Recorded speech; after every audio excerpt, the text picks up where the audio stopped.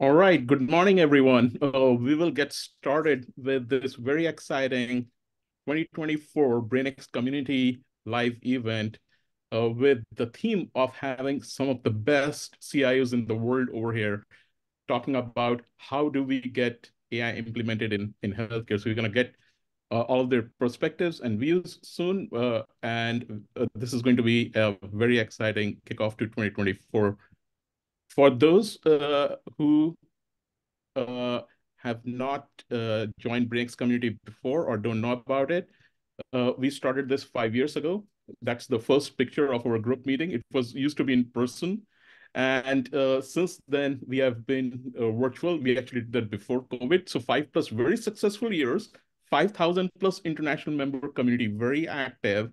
And if you want to get your scientific information related to AI in healthcare, join us on LinkedIn. We have a 2,700 plus member group, which shares a lot of scientific information and opportunities to collaborate there. Of course, we have our website. We have a monthly live session, just like we are doing here today. I'm going to show you some quick resources over here. That's our website. You can see some of the information right over there. We have our Connect segment. That's where it features all these monthly live sessions, which are recorded and are there on our YouTube channel. So even if you miss it, don't worry about it. You can catch it on our YouTube channel. As I mentioned, we have a very active LinkedIn group, so catch all your scientific information over there. We have our Learn section where we present to you the links to all the top level publications that have happened in AI in healthcare. So these ones can be filtered for the specialty of your choice. And because there was this explosion of large language models last year, we included that. So you can just look for LLM publications and filter those through, and they're categorized. A lot of us are looking for open source data sets, and we provide you with the world's largest repository of links to open source data sets. So we can provide you with the data, but these are open source data sets. You can just click on that, find them based on the healthcare specialty of your choice, and go there and find the data for your needs. We have our podcast series where we have featured many of the panelists over here in the past and will continue to do so. You can learn from their experience, their vision for the future, the problems that they're trying to solve. Very exciting to be in their shoes and learn from them. And our meetings and conferences, COVID-19 is gone, hopefully forever, and we can get back to meeting in person, network, collaborate, learn from each other. So a lot of exciting opportunities over there. And something that our group has done recently, very proud of, last year was the year where we put a lot of effort into learning about large language models, but we still need to validate them before we introduce them to healthcare. And we put out Humanely, which is the world's first human evaluation tool, freely accessible directly from our website. You can get that and read our paper too, and was supported by Valid AI, and it's our effort to help Valid AI, which is a conglomeration of many institutions leading the effort in applying generative AI to healthcare, led by Dr. Atreja. So with that, I'm going to introduce our moderator for today. That is Edward Marx, also called Ed Marx. It is not possible that you don't know him. He is all over the media. Everybody knows him. Amazing person, former colleague, former CIO at Cleveland Clinic. He's been the CEO of advisory firm. He has exceptional talents. We are actually co-authoring a book also together, which we'll bring in a bit. And he has been CIO at quite a few different places. I can spend all day, but I'm going to actually hand it over to him to moderate the panel. And Ed, if I missed anything, I know, I'm sure I did. Please add to that. No, that was perfect. Thank you so much. I'm thrilled to be hosting this webinar. Piyush, thanks for having me as moderator. And yeah, I endorse BrainX community. I was actually a part of it in person when we met in person back in the day, and it's amazing community. So I am thrilled to death because I get to share the stage, if you will, the virtual stage with three friends. And not only are they friends, but I think they're some of the smartest minds in healthcare. And I'm planning on learning. So my job's pretty easy. I just get to ask some questions and sit back and learn like the rest of you. So excited. So we're going to jump in. And as I ask the first question, when I call on that particular panelist, they'll do their own introduction. So for a panelist, just share a little bit about yourself. I think everyone knows all of you as well, given your tenure and your experience and how you share so freely in the culture of healthcare. So, Sarah, we're going to start with you. Sarah, what's exciting to you about AI implementation in healthcare? Thanks, Ed, and good morning, everyone. Thank you for joining, and thank you also to BrainX and Piyush for the opportunity to share on this esteemed panel. My name is Sarah Hatchett. I'm currently serving as the interim CIO of the Cleveland Clinic. I've been in that position for 5 months, but I've actually been at the clinic for about 6 years, various roles in IT. And had the opportunity to work with a number of different healthcare organizations prior to that, including Sutter Health and New York City Health and Hospitals. And before that, actually, way back in the day, my career started at Epic. And I'm going to use that as part of my answer of why I think AI is so exciting at this particular point in our digital transformation journey. For the last 20 plus years, we've just been dumping data into these EHRs. At its core, it's really a patient information database. And while traditional analytics have allowed us to scour that information and surface things for decision-making purposes, that's typically post facto, at least a day, if not more, in arrears, that you're able to use that data to understand your clinical operations, the patient status, et cetera. The idea of AI, specifically generative AI or LLMs, and the promise of being able to access that data, unlock that data, and present it real time within workflows that can actually help drive better care in the moment, I think is the most exciting thing about this. The idea that we can be able to really deliver on the promise of what EHRs have been attempting to do, I think is just super exciting.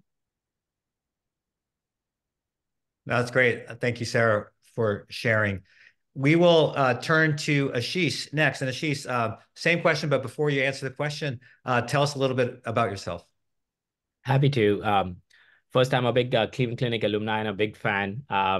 In fact, I started my career journey after my medical school and public health at Cleveland Clinic, where I did my residency, my informatics fellowship, my GI fellowship. Yes, I'm a gastroenterologist. Don't hold it against me. And then after being at Cleveland Clinic, I was at Mount Sinai, where I was Chief Innovation Officer. That's where I felt really there is such a powerful role entrepreneurs can play. And one of the things that became very clear to me from informatics to innovation journey was that patients and care delivery need much more than EHRs.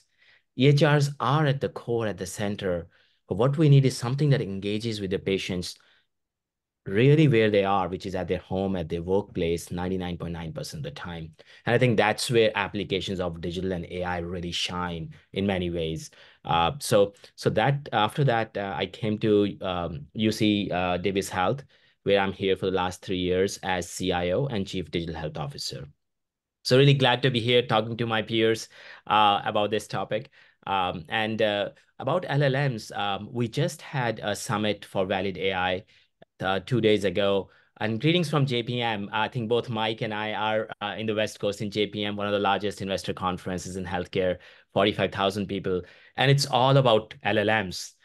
In fact, we showed if we have to summarize 2023 year, it's just LLM, large language models. And it's hardly 1 year, right?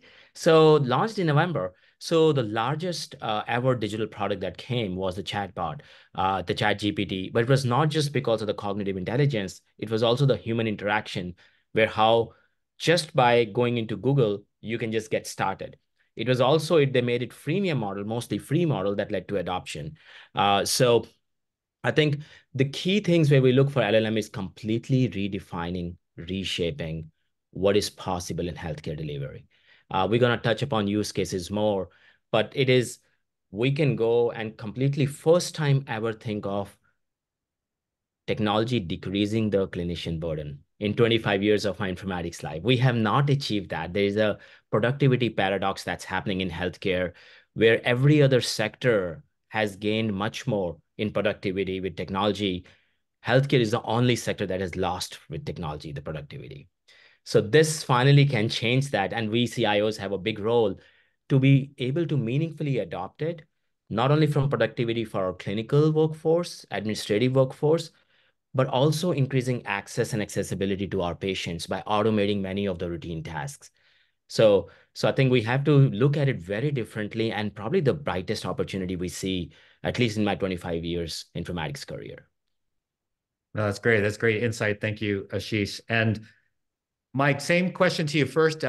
Please share with us a little bit about yourself, and then the same question about what's exciting to you about AI, LLMs in healthcare. Thanks, Ed. Well, it's a pleasure to be here, especially with this incredible panel. Again, my name is Mike Pfeffer. I serve as the Chief Information Officer and Associate Dean at Stanford Healthcare and Stanford School of Medicine. And before that, I was the CIO for UCLA Health Sciences. I'll just say I love dogs, so we'll just keep it at that and go right into the question. You know, we've been excited about solving problems in healthcare with technology for a long time. And we could solve them up to a point. Like sepsis is a great example. So, you know, there's, I don't know, 1 billion sepsis algorithms now, and they take you so far. They take you to, well, we think this patient is at risk for sepsis or whatever. But imagine that we could get to a point where you should give that patient 2 liters of fluid and puts the order in. An actual next best action. And that is what's really, really exciting to me, that we can solve things like dictation, for example. So we actually got to a really good point where you could dictate after the patient visit, and you know, your note would come up. Then we got to the point where, well, people could do that behind the scenes, and 6 hours later, your note will come up. But now your note can come up right after the visit, literally right there. So you can remember what it is you did and finish your note at the end of the visit. So we are now seeing technologies that, you know, not to quote the typical response about the last mile, but it really is the last mile here. We are able to solve problems in new ways. And that to me is very, very exciting.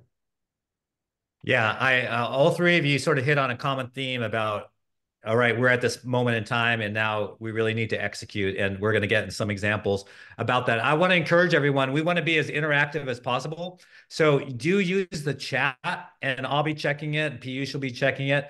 And we will try to go to the chat questions as we move along. So you don't have to wait until the end. If there's something hot on your mind, put it in the chat. We'll try to get to it. Can't guarantee it, but we try. Probably a good AI application there. Although there's a lot of AI being used right now, actually, as we actually have this this panel presentation. But yeah, you all talked about execution, and I found it super interesting, Ashish, you know, talking about productivity actually gone backwards in a sense in healthcare compared to other industries. So how do you integrate sort of AI priorities, right? It's everyone knows about AI. It's been the whole concept has been democratized, and I'm sure you're getting a lot of requests for different AI things. How do you integrate that as a CDO, as a CIO? How do you integrate that with all of your priorities? So this time, Mike, we'll go in reverse order and start with you. Yeah, it's a great question. I mean, obviously AI is super hot right now. And so how you think about implementation and scale in healthcare is absolutely critical as a CIO, because we don't want to mess it up, and we want to be able to move fairly quickly on this and then provide value, right? So if it doesn't provide any value, then it's really been a waste of energy, time, and resources. So, you know, one of the ways I'm thinking about AI is that it's not its own team, it's not its own like workflow. It is everything. So it's upskilling the entire IT organization to understand AI, building in responsible AI workflows throughout everything we do, And then making sure we have the appropriate teams that deeply understand data science, ML operations, and how to harness the power of the commercial off-the-shelf kind of LLMs and other kinds of automation products that currently exist. So it's really, making it central to what we do, not a thing on the side. And I think if we think of it like that, as truly a transformative tool that can really embed itself in all of our healthcare platforms, I think we'll be really successful. That's great. Lots of super good points. Ashish, what about you? I think Mike alluded to, and I completely agree with it. We share the fact many of us are familiar with the Gartner's hype model. We are likely at the peak of the hype for LLM, but we are seeing the possibilities. But just the innovation alone in LLM space is not gonna take us anywhere, because that's all, hey, this is possible. But when we start doing it, really, we call it a fit journey from innovation to transformation. And transformation is much more harder, much more longer, requires much more time and resource investment and knowledge. So here, if we look at innovation being LLM, what all it takes us to take to the second peak of transformation, the true value creation we can get, that means we first need to solve the problem of plenty. There's so many algos, like you mentioned, billion sepsis algorithm, right? So there's so many algos, there's so many startups, there's so many LLMs, open source, closed source model. Where do we start, right? And if we start, then what is our strategy where our each health system have certain set of priority areas, or health plans have certain set of priorities? So we can't just go with the marketplace and just say, hey, these are 10,000 ones, have 10 people throw it in and find the most validated one. We can't even go to the papers sometimes, because papers may be too early stage and they may not be ready for commercial deployment, right? So we may have to go, what is our top need? So the strategy of a health system, health plan does not change. But that becomes the guiding force then to what we call as governance, where we can say, okay, if these are the top things, what are the set of committees or intake tools where we can look at the right set of solutions, whether it's AI scribe or not? And then what is the approval process for the governance? Where are we looking at how the model was trained, on what it was trained? Does it have ethics, equity biases? Is it really prone to hallucinations? Now, of course, humans hallucinate as well, right? So does it hallucinate less than humans? And I'll give an example of what Mike mentioned. When I have to put a note to my patient, but that is after 6 hours, I am trying to remember what discussion happened. So there is a certain set of inaccuracy that's baked in our step, right? So we should not expect a higher standard in AI. We can, but knowing that we humans are fallible as well. Because otherwise we'll not get anything moving. Then security, compliance, training. And then always a lens of value creation. Is the effort that is taking us to do all those steps really worth the value? And how do we measure the value? So I think one of the things we are learning is, at least I feel no organization has full set of capabilities of maturity among all these things set up, because the technology itself is 1 year old, to do it on itself.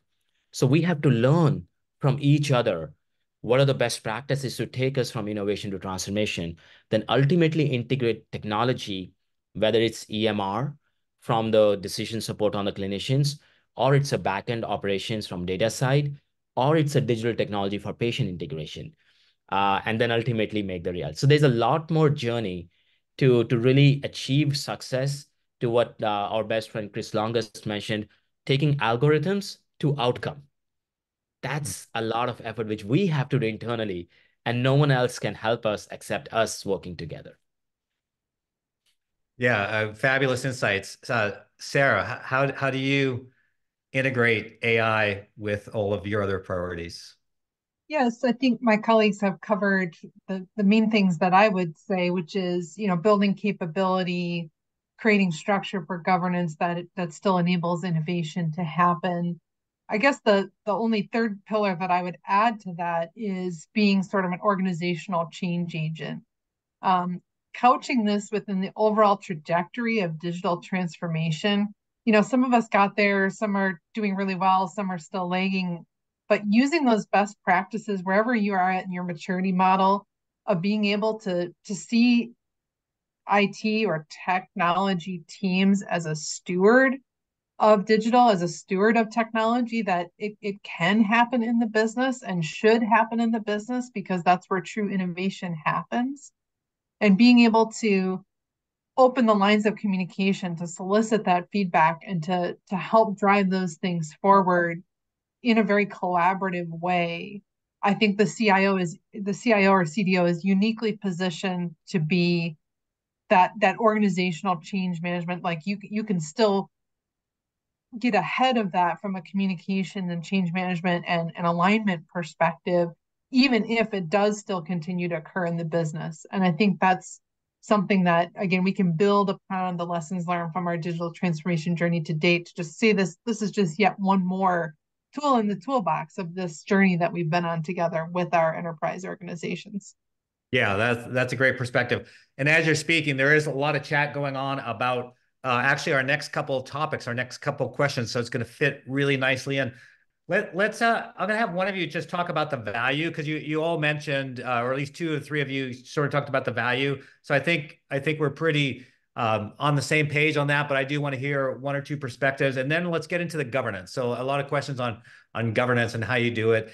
And then I will throw an audible, but I just want to give you all a heads up, just maybe to jot it down on the side. But I want to come back to something Mike said earlier, because I think it's really important. And he talked about really workforce readiness. I don't think, Mike, you used that word exactly, but you were talking about how your whole team, not just a segment of the team, which is the way that many people operate, but the whole team needs to be shifted up in order to everyone understand the same thing. So I do want to come back to that, but let's go into value. So Sarah, we're going to stick with you on this one, because I know for your past too, you've done a lot of this type of work in terms of the value proposition.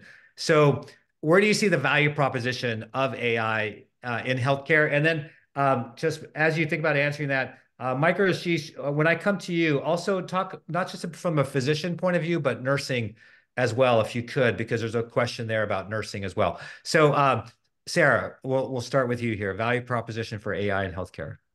Yeah, so I think healthcare from a service delivery perspective is very heavy, right? Our operational workflows, as highlighted by the graph here, I think are the largest area of opportunity. Many of our healthcare organizations are operating on a razor-thin margin, and the ability to cut costs using AI is something that every CEO in this industry is looking at. So that's I guess some of the obvious piece here. The more productive we can get our administrative teams. Here at the Cleveland Clinic, we're looking at the cost to collect is a huge burden, and something that we hope to gain some real efficiencies on. The one maybe off script thing, or what maybe non-traditional thing that I would say is really about tailored experiences. I think LLMs, and Ashish alluded to this earlier, meet the patients where they're at. And that is going to become a consumer expectation across the board.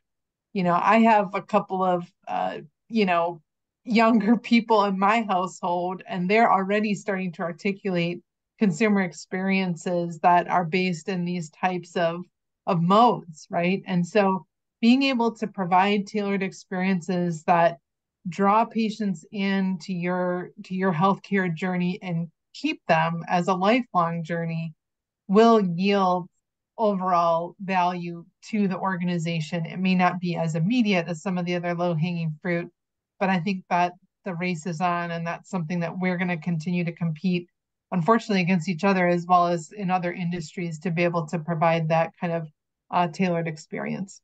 So Sarah, let me challenge you one level deeper, and then I'll move to Ashish. Over what timeline? So, you talk about AI for cutting cost, and I think you're spot on. I mean, there's definitely opportunity. What sort of timeline do you see that to start to show savings? And talking about the value, how much time will it take? And you can't give direct cost numbers, but just from a value perspective, how much investment before you start seeing the return, I think, is the heart of some of the chat that's coming through. Yeah, and this really gets into, again, kind of like a build versus buy mindset, right? Like we've already alluded to, there's many digital health point solution vendors out there coming to offer quick fix, plug it in, and will immediately provide returns.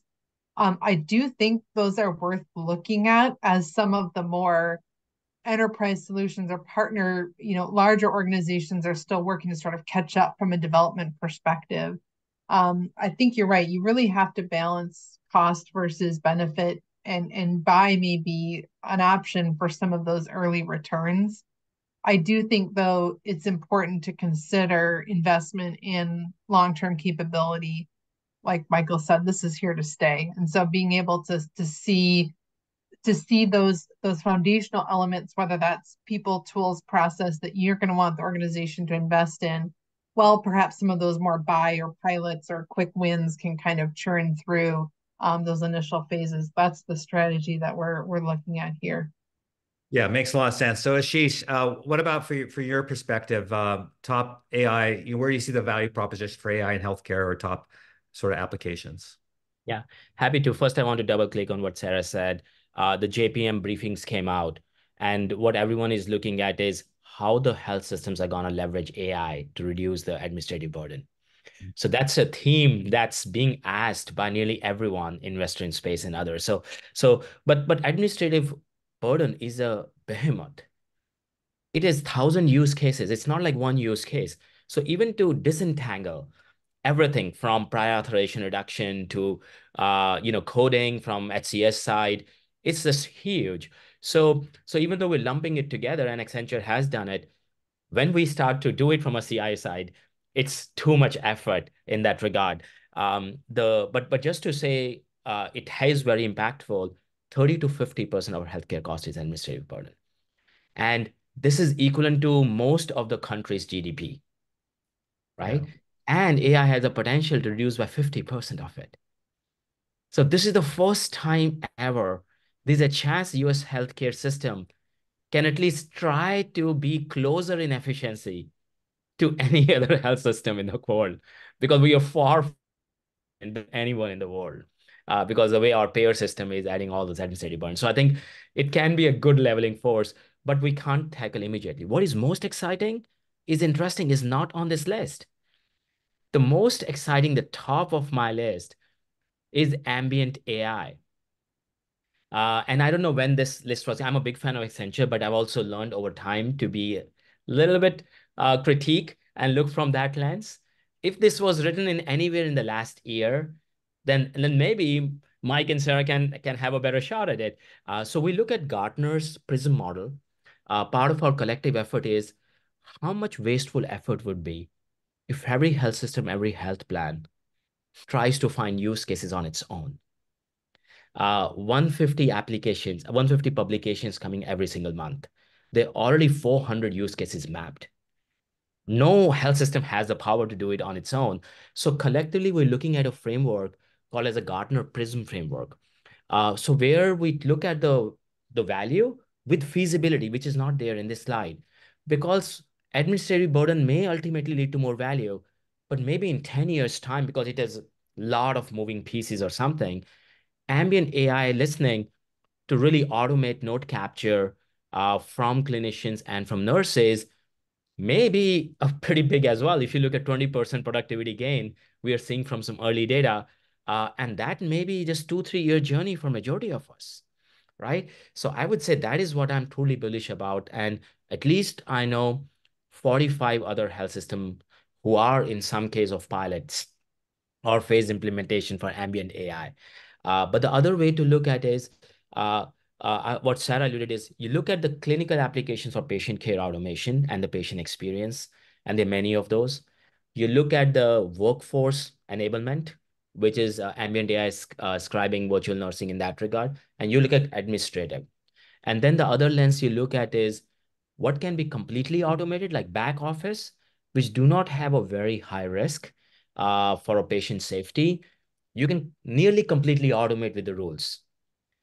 But the things which are in the clinical arena, whether it is clinical decision support or on the patient side, you may rather use AI as an augmented technology or as an assistive technology. right, to reduce the risk, like humans in the loop or experts in the loop, as we call. So, which means as soon as you put humans in the loop or experts in the loop, the cost does go a little bit, but the safety goes down, right? So it's a lot of balancing act we have to do to identify the top use cases from value versus feasibility, then looking at the lens of additional total cost of ownership, which includes humans in the loop, in addition to safety testing and integration testing, and then looking at return on health impact, and then saying which ones bubble up for each one of us. Yeah, no, those are good examples. What about you, Mike? I know you all are very progressive as well. What are you seeing as the value proposition of AI in healthcare? Yeah. Well, I think these are all really great points. Health IT has not delivered on reducing costs of healthcare, right? It just hasn't. Costs have gone up. It's not, I think, directly related to health IT, especially because healthcare spends the lowest percentage on IT of basically any industry. You go to the finance industry, it's more than double what they spend on IT. So one thing we have to, I think about is if we're really going to take this seriously, we have to look at what does healthcare actually spend on automation and information technology. That I think is really key. We can't do more and more and more if we just have the same things, because there's other stuff we've got to do too. So I think that's important to keep in mind. Second is value is not just money, right? We talk quality. We talk about burnout. Like if we're going to implement ambient voice across healthcare, it shouldn't come with the caveat that everybody needs to see 4 more patients a day, right? We actually have to use this technology to get back to some level of well-being for all those in healthcare, nurses, physicians, the list goes on and on and on. So here's an opportunity to kind of get back to where we need to be. And I think that's very valuable. We may not save any money. It may actually cost us more. But the hidden cost of turnover is enormous. Employee, one turnover of employee could be $100,000 to $300,000. So if we can reduce turnover and reduce burnout, that's an incredible amount of value. That's not going to be reflected in any of these numbers because it isn't, reducing labor, which is where a lot of these numbers come from, right? And then finally, I'll say, we've heard this story before. Robotic process automation is a great example. Dare I say blockchain? These are going to change healthcare. I think the most important thing is we have a framework that we stick to that helps us really determine value.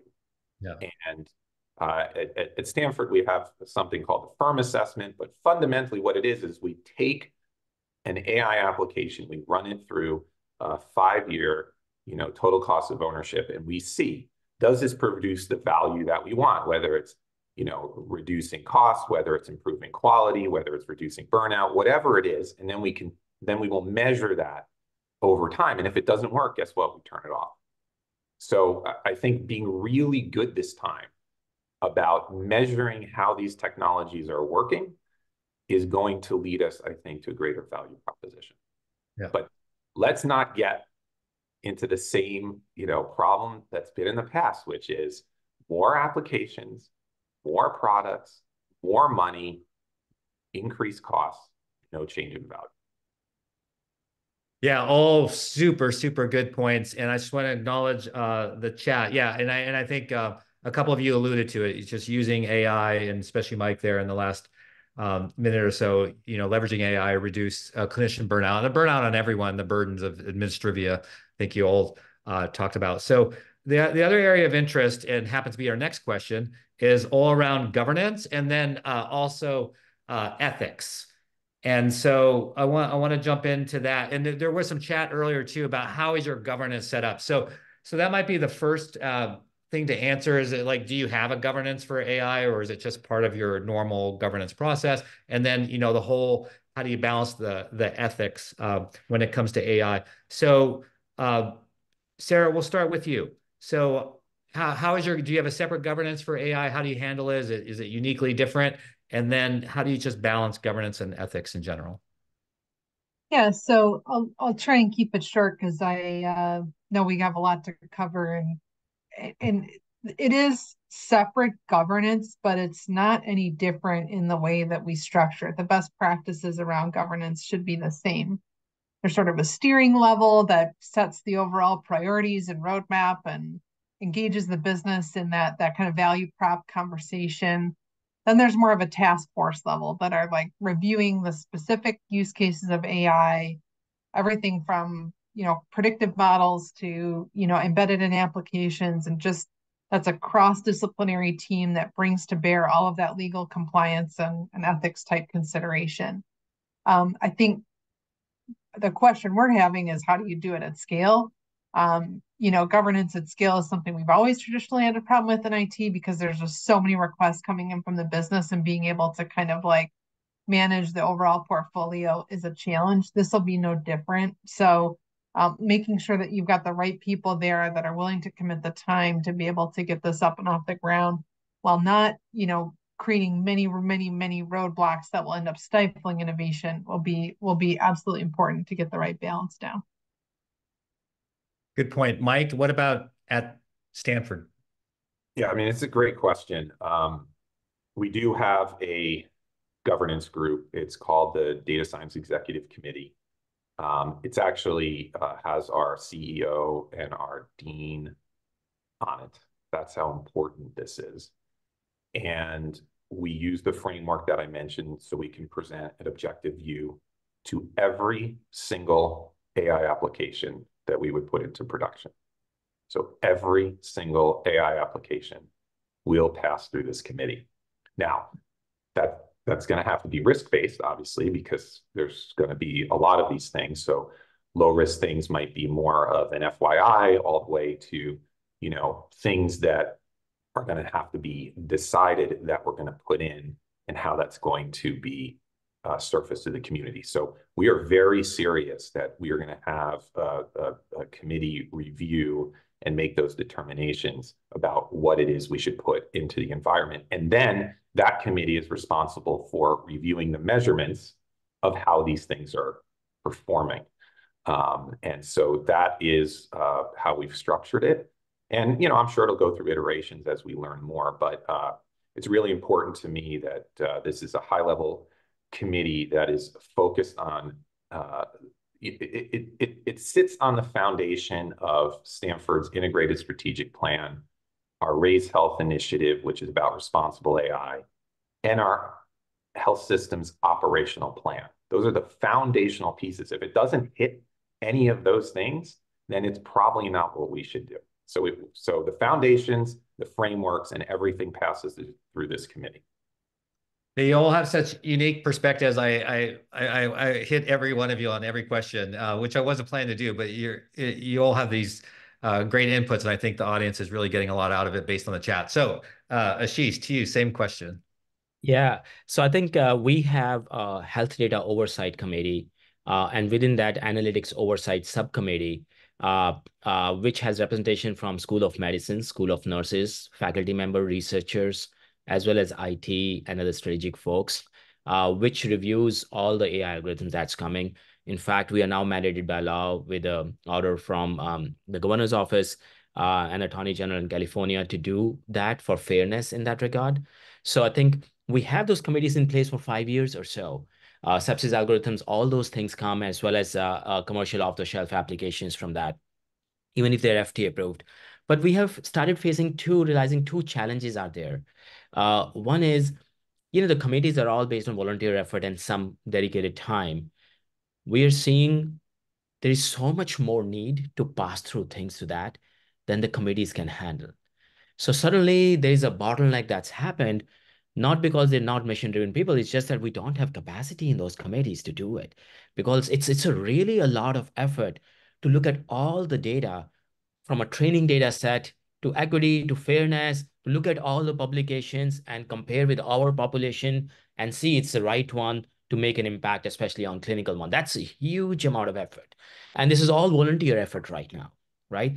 The other challenge we are facing is, or kind of on a similar note, not only we have this process baked into University of California policies. We are mandated to set up STO, health data oversight. all the 6 health systems within UC. So that's one legal, we're all legally UCLA, UCSF, UC San Diego, UC Irvine, UC Riverside, and UC Davis are one legal entity. But we're all doing things in parallel. Think of the biggest inefficiency, right? It's really all the algorithms are gonna coming. We're already starving, and it's many of the algorithms are common. So we have started kind of looking at a framework. How can we create a highway that if UCLA has approved something, then it goes through a fast track process for UC Davis Health, really decreasing the burden. And now under open innovation, we're opening that through Valid AI Collective of 50 health systems that will open that in a bank to other health system health plans. So if they see these are already vetted through in these committees, we have never ever shared our committee work outside our organization in any capacity. We're doing enormous work. We need to make it open for society.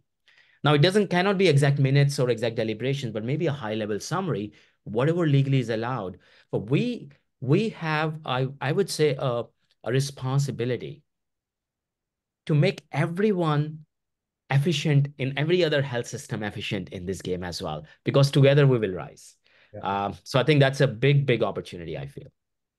Yeah, and just to summarize this particular question, you all have three have different approaches, but the commonalities is that you have an approach, there's a structure, and your CEOs are engaged, which I loved, and nursing as well, and I can tell you as a board member of a couple of health systems, I mean that's become top of mind as well at the board, always asking the CEO, for updates on AI related activities. So it's coming from a lot of different places, but it's great, and I'm not surprised that you'll have some structure in place. So, okay, we talked about governance and a little bit about ethics, but who's paying for implementation AI in healthcare? We sort of talked about it when we talked about, the value proposition, but who pays for the implementation of AI at healthcare organizations? So, Ashish, I know you just ended the last question, but we'll start with you. Go in reverse order.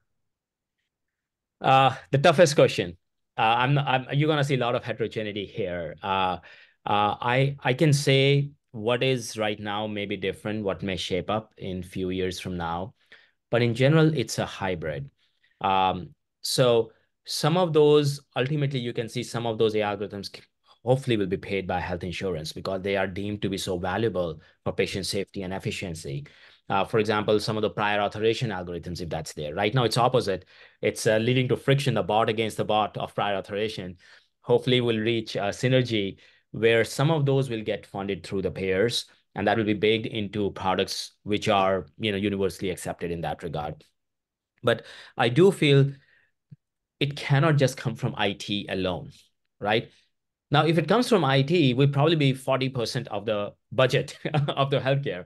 Right now, most of the IT budgets are 5 to 8% and not more than that, right? So we are working on a model, like we have a very active radiology informatics group. We're working on a model where if you look at the total cost of care, maybe a part of that can be done by the implementation team of IT, which is integration, implementation, and some of the value creation.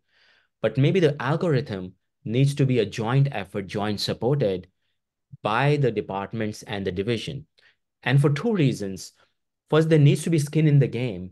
So to create the maximum value, because there's so much problem of plenty, we need to align all the people, not only for shared decision-making, but also for shared executive sponsorship. The chiefs head and chairs, the School of Medicine, School of Nursing, and the medical center doing things together. But it also depends on the use case. For example, if the use case of the AI algorithm is completely automation of revenue cycle, right? Then you can find executive sponsor as the CFO, right? And some of the part we may have to land from the IT side. So I think a lot depends on, and for example, for the ambient scribe, we have our medical board actually sponsoring that initially, right? So I think it's gonna be, what is the purpose of that? And for that purpose, which organization unit mandate is in that direction? And do we have executive sponsor in that which is willing? One of the models which has been working good for us and we are planning to expand it more is joint executive sponsorship. And I think that may lend very itself to say, we are happy to do heavy lifting in that regard, but we want other organization units to really invest into it together. Yeah, makes a lot of sense. What about you, Mike? What's your Well, perspective? I agree with Ashish. I'm going to go macro on this. Yeah. So, I forget who mentioned this, but, margins at health systems across the country are not good. I think we're up to 3/4 of hospitals have margins that are negative last year. So if healthcare organizations have to pay to implement AI and derive value, we're going to be in trouble. This stuff isn't cheap. Every company who is producing something in AI is not going to give it to us for free. So from a health equity standpoint, we have to figure out a way where there's not haves and have-nots. You can't. We shouldn't get to a situation where, if you're very unlucky and you end up needing emergency care and you're in an ambulance and the ambulance makes a left turn and goes to hospital A and they're using AI and you get a better diagnosis faster than the ambulance makes a right turn and goes to hospital B, then we've failed. And I don't have a good answer for how to fix that, right? But when we talk about ethics and we talk about health equity, this is a little bit of a different lens. It's you shouldn't have to choose a facility because it can do AI and another one can't. If we show and when we show that AI is actually it can improve care. And so I don't know how to solve that, but to Ashish's point, we got to do this as a community. This can't be every health system going at it by themselves. And so I think as we show that AI can improve outcomes for health, then that should be something that we figure out on how to deploy everywhere. And so I would love to hear from anybody on this panel how we can begin to make sure that happens, because that's really what's going to transform healthcare for this country. Well said. Sarah, what's your perspective on who pays for AI in healthcare? Yeah, I certainly don't have the answers either, but I mean, my early thinking is, who doesn't have as tight margins is our strategic partners, our Microsofts, our Epics, our, powerhouse development shops that can actually include this stuff with favorable licensing, with favorable subscriptions, knowing at what a pinch we are at. If they truly want us to adopt these technologies and continue to invest in those strategic partnerships, I feel it's important that we put pressure on those strategic partners and providers to think about health equity in those regards. The problem is those partners are typically the hardest to deal with from a contractual standpoint. And to Michael's point, nothing's for free. But whether I apologize, I'm probably going to get down a tangent on here, but whether Microsoft provides a co-pilot to 300 versus 3,000 of my enterprise organizations, there's very little marginal cost for them, but it would be significant margins for me to be able to make that investment. So we need to be able to have those strategic conversations. Yeah. And that's where the CIO role comes in. That's where we can advocate on behalf of our organizations to really put pressure on our providers to do that. As far as at our organization, there still has to be a business case for every single thing that we do. Getting back to the value prop that we talked about earlier, there's certainly an opportunity for the business to bring forward a funding request to secure the funding. We do control procurement through IT, so any technology contract A or otherwise needs to have sort of IT's review and blessing, but theoretically that funding could come from the business, and we have seen some really forward-thinking business units like marketing, those that don't seem to be constrained by some of the regulatory or ethics or other healthcare related concerns because they're just dealing with content, that they've been able to move forward and have gained quite a bit of success in building business cases and getting funding around early AI tools beyond just patient care related things. So the piece that I think many organizations will struggle with is this foundational capability that we've talked about, right? Building out the teams, growing your data science team, getting the right cloud tools, getting those sorts of things aren't neatly wrapped in any one business case. They're not any one digital health point solution. And so the sooner that organizations will recognize that some investment is needed if you want to be able to leverage, in-house development capabilities, that should be centralized in the because those resources are so scarce and they'll need to be appropriately leveraged to be able to scale. That's something that I'm hoping many executive teams are coming to the realization that it doesn't fit neatly into any one business case and will have to be an overall strategic investment.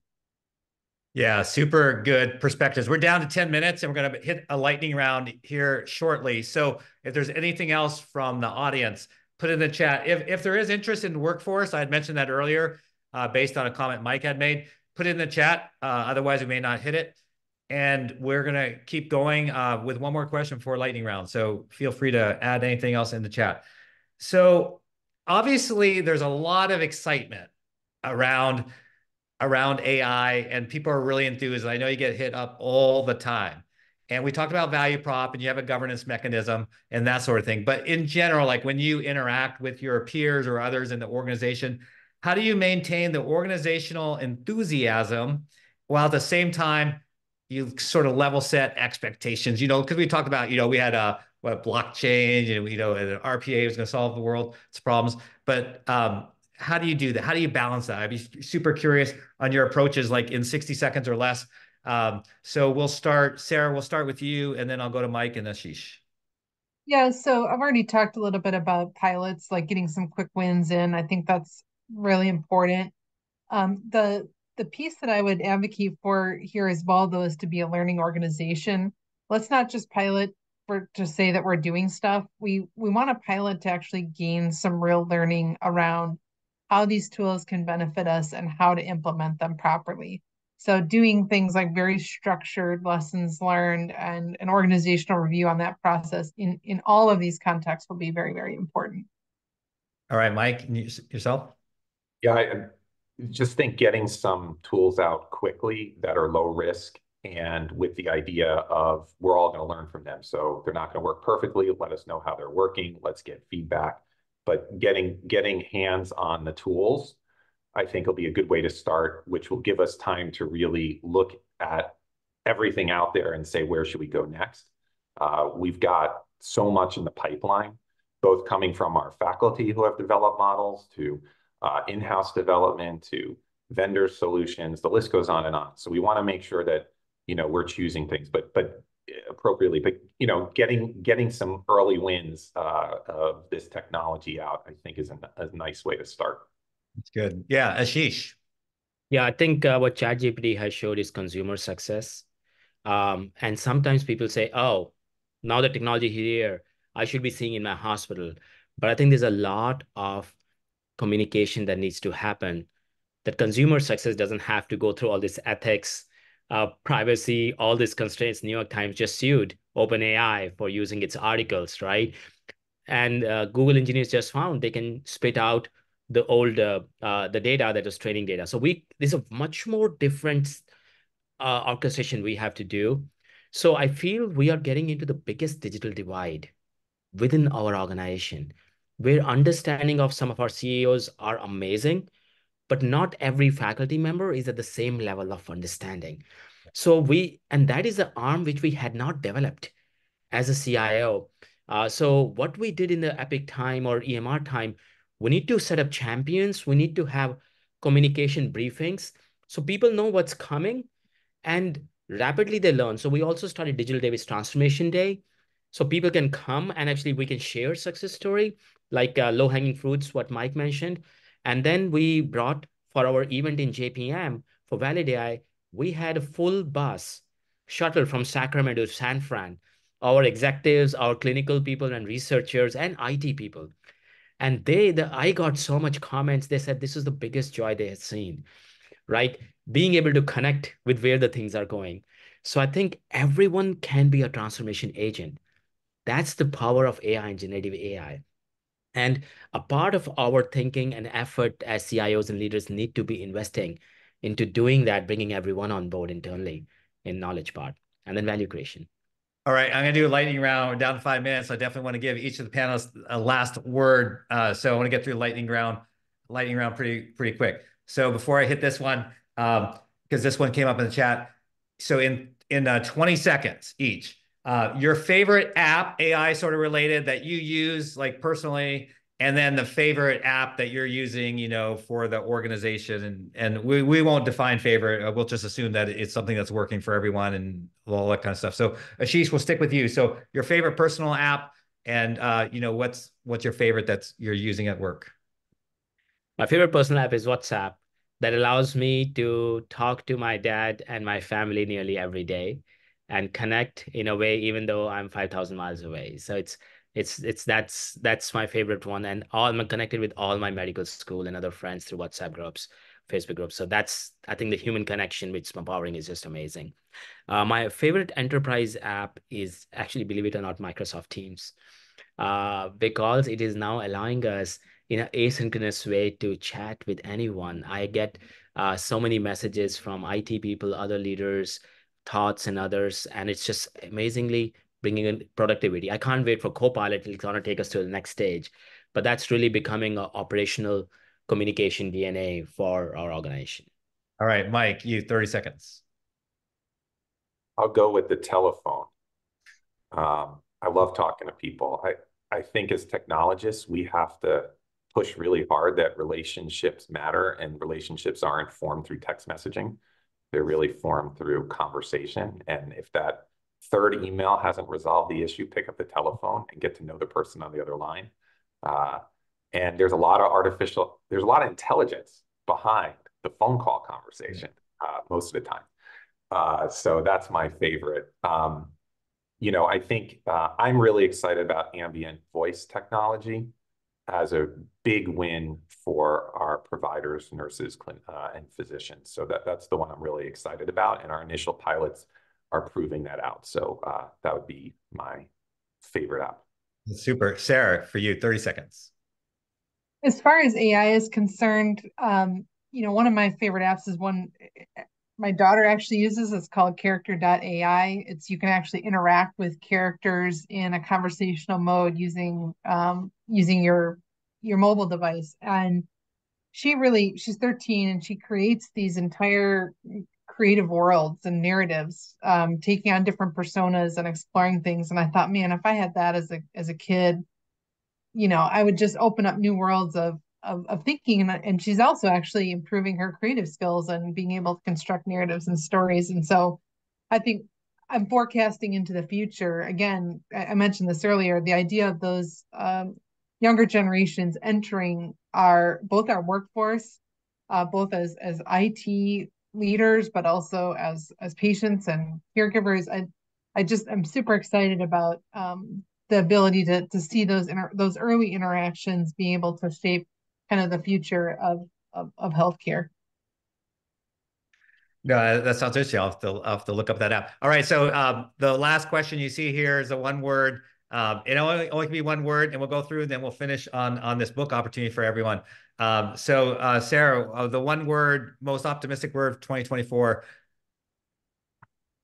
Reimagining. Love it. Mike? I'll go with transformation. Awesome. And Ashish, if he's still there. I think he might have dropped. Yeah, he might have had to drop out. Yeah, so thank you so much, everyone. The last slide, thank you. The panel is amazing, super smart people. I'm so glad I can call them friends. And we are doing a book on AI, a little different than some of the other great books that have been done. This one is really a collection of best practices from all of you. If you're interested, voicesofinnovation@gmail.com. Just send an email, and then you'll get feedback from there. So thank you, everyone, for joining us, and thank you, the panel. You are awesome, and have a super, super day. Thanks, Ed. Thank you, Ed. Thank you, Thank panel. you. Thank you. Stay connected on BrainX community. Have a nice day.